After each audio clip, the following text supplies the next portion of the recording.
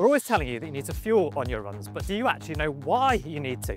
Well, we've teamed up with SAS to take you through all of the nutrition information that you need. Fueling during a run is essential because it gives your body the energy it needs to keep going, especially on longer runs or if you're wanting to hit certain paces. But here's why it's important. The body primarily uses carbohydrate in the form of glycogen stored in the muscles and the liver to provide energy during running. As you run, your glycogen stores get depleted, and if you don't replenish them, then you might experience fatigue or hitting the wall.